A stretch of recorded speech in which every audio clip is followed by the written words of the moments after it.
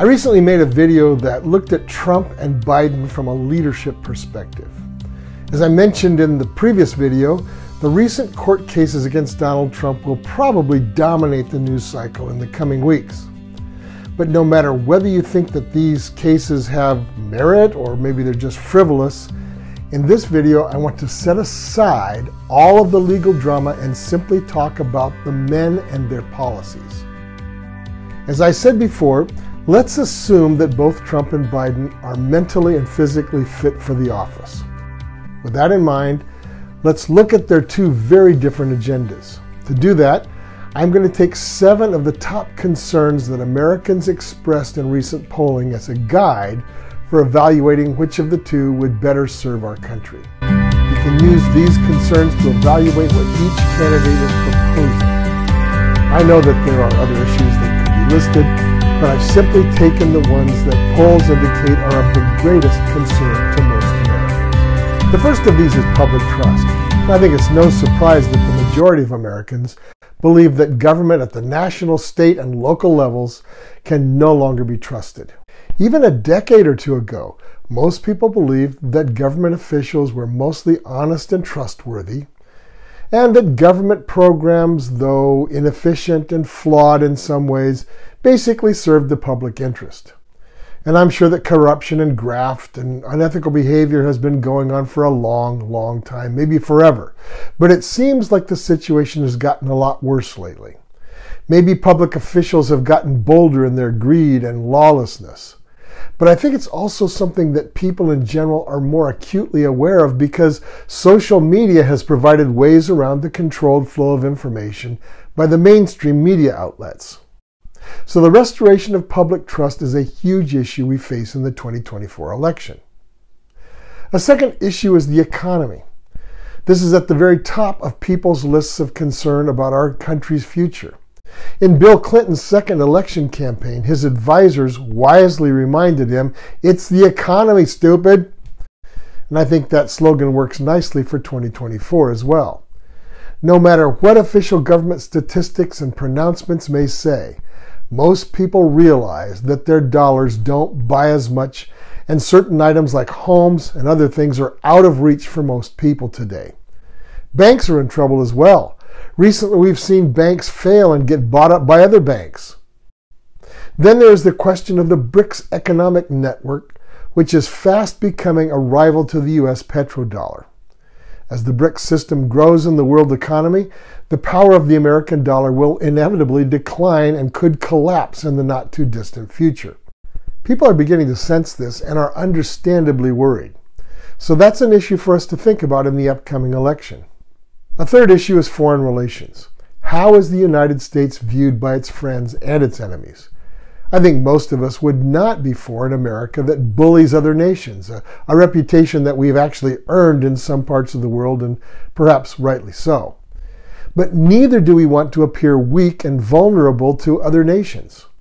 So does the United States command respect and admiration around the world?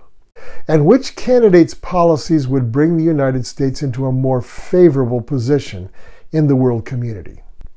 A fourth issue that many people are concerned about is the state of the American educational system.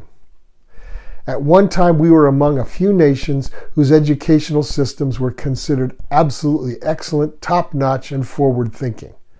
Today, even by our own government's information, we have slipped far behind in many areas, including science and technology. Many people are concerned that our public education is more interested in promoting certain social values and goals rather than actually educating people into a useful career.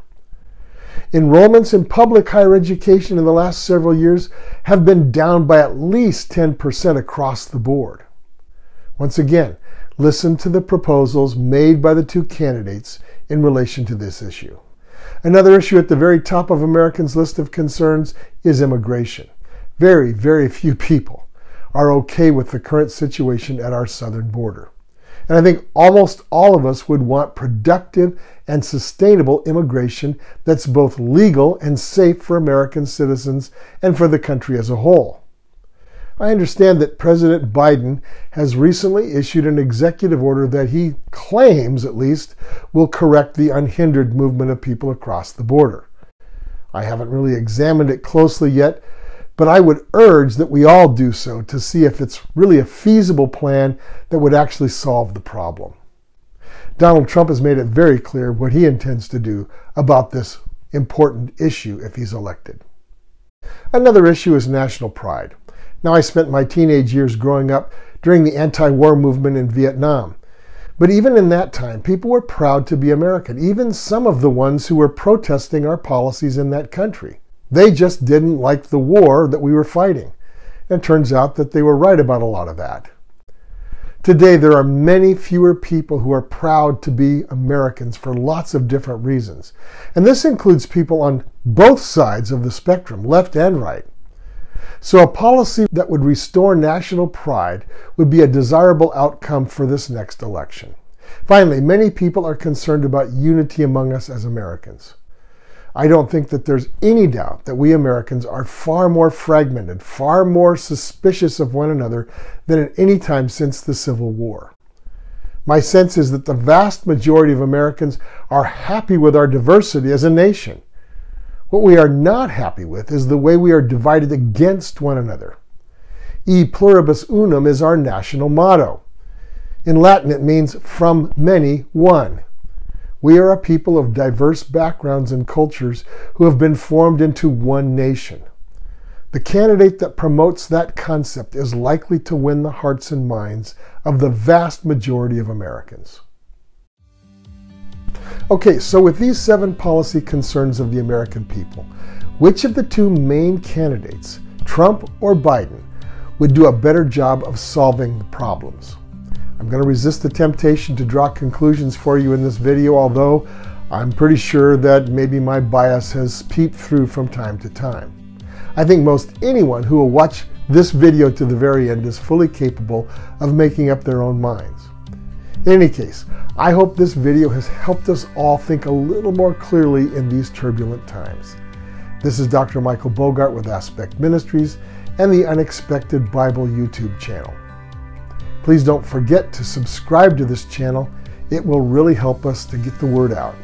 See you next time.